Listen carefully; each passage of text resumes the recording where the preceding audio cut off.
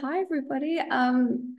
Thank you so much for the invitation and for putting together such a wonderful group of speakers. I think it's really, really wonderful to see such a network come together, especially for International Women's Day. So for my presentation, I'm going to talk a little bit about, my research interests and what sort of, drives me in terms of, the science side. But then I'll also sort of come back into, how did I actually get to where I am and what were the major factors and influences that really got me there. I'd also like to acknowledge that I'm speaking to you on Gadigal land on the beautiful campuses of University of Sydney. So my data science journey, as Rosa mentioned, I'm an academic in the School of Maths and Stats at the University of Sydney, and I'm also a research leader in the Sydney Precision Data Science Centre. So this is a really wonderful group that spans academics from professors all the way to our undergraduate sort of honours level students. And this picture is actually us at our latest early career researcher retreat in the Hunter Valley just a few weeks ago. So in terms of my research interests, my area of expertise is in biomedical data science. And I'm really interested in how we can bring together information from multiple sources for high dimension, high complexity, single cell and spatial omics, right? So genomics and transcriptomics. And, one of the main sort of concepts in this space is actually how we can integrate multiple pieces of information together. And the way in which we frame this is actually by characterizing different ways of data integration. So, we can think of our sort of data matrices in terms of features by observations. And often with the different types of technologies that we use, it may be that we're capturing multiple sets of features for the same number of observations or the other way around, right? And so it's helpful for us to actually characterize these ideas in terms of horizontal and vertical integration. So, what we imagine is we've got many, many different sets of cells or samples, and we've measured the same sets of features working horizontal, or we have many, many different features that are measured on those same sets of observations. So this is all wonderful and great, but with the sort of increase in complexity of the different types of technologies that we're able to extract from single cell and spatial omics, we're actually entering a world where we have multiple sets of data being captured in multiple combinations. And this is, aptly named mosaic data integration. And so, in terms of time, I only have enough time to really give you like a bit of a taster and a little bit of hopefully interest to look at this a little bit further. But, part of my work is to develop, ways in which we can extract all of the information from all of these different data sets by being able to leverage them across each other. And, I work a lot in R. I develop R packages. And for this work, we've actually developed an R package called StabMap to be able to perform integration of multiple single cells together. Okay, so that's just a few minutes about my research interests, but, how did I actually get here and how did I get interested in working in this? My background really is that I went to a public girls' high school in Western Sydney. You know, when I was in high school, I really liked English, I liked history, I liked science, I liked maths, I liked a lot of things actually.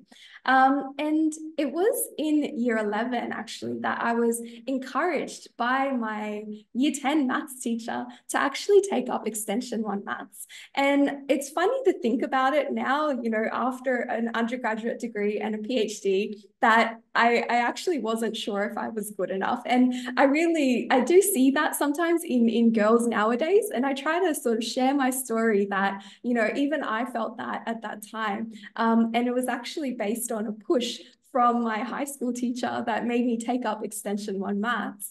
I ended up loving it. And then I took more units in high school.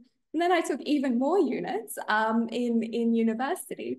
So, you know, I didn't know exactly what I wanted to do as a career, but I knew that I liked science and I really loved the maths units that I took. And so I enrolled in a Bachelor of Science, Advanced Maths. It was actually in semester 2 of my first year that I took a statistics unit for the first time. And I really like to, you know, flag Dr. Joanna Wang, who was my tutor in first year. And it was her love of statistics and her generosity in teaching that really sparked an interest in me. And that really shaped my whole career. I took on more and more statistics units. I learned more about data science, and that's really sort of set me on a path. You know, I did an undergraduate in Bachelor of Science. I had a major in statistics, particularly applied statistics. And then I really loved that the way that, you know, the precision of mathematics sort of intersected with like the realness of the randomness that we see in the world. So, you know, the act of discovery as well in something that is, you know, potentially like an opaque piece of data really is what excites me and what drives me. So I studied my honours and my PhD in statistical bioinformatics, and that was really motivated by this explosion of complex high-dimensional data in the biological sphere. And I'm incredibly grateful to Professor Jean Yang for her supervision and her guidance and really her mentorship throughout ever since. So, you know, I finished my PhD, and then I was, you know, going on to my journey into biomedical data science. So after finishing my PhD, I traveled to Cambridge in the United Kingdom to train as a postdoctoral research associate. And so it was there that I worked at the Cancer Research UK Cambridge Institute, and I was at the EMBL European Bioinformatics Institute. And so while I was sort of embedded in this sort of computational biology kind of sphere, I really found that my foundation in statistics and in data science was really a strength to try to help understand, you know, all of the complex different bits of data that were coming my way, you know, whether it came from these new technologies of single-cell RNA sequencing or of spatial omics imaging. And, you know, what I'm showing here is just a cartoon of, you know, the different types of cells that we can capture. And this is just a little bit of a taster of the kind of exploration, kind of visualization that I work with. So I completed my postdoctoral fellowship, and following on from that, I made my way back to the University of Sydney as a lecturer and as an ARC DECRA fellow.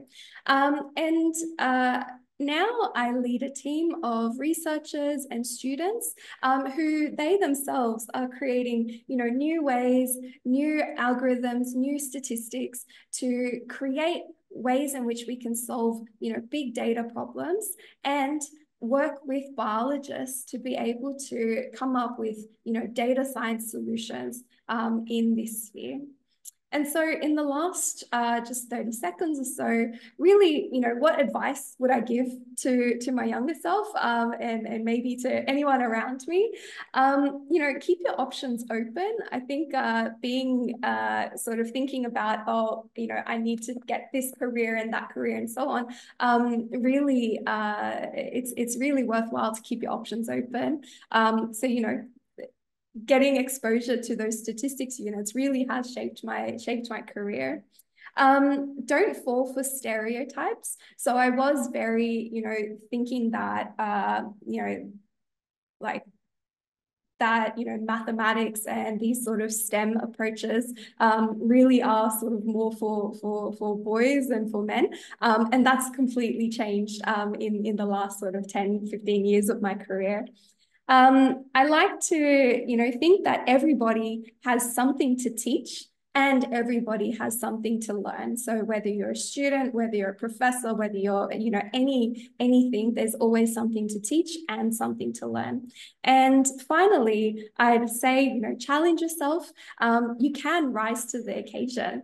And so really, really push yourself, go the extra mile. Why not? And with that, I'd like to thank you and plug our group again once more. Thanks very much.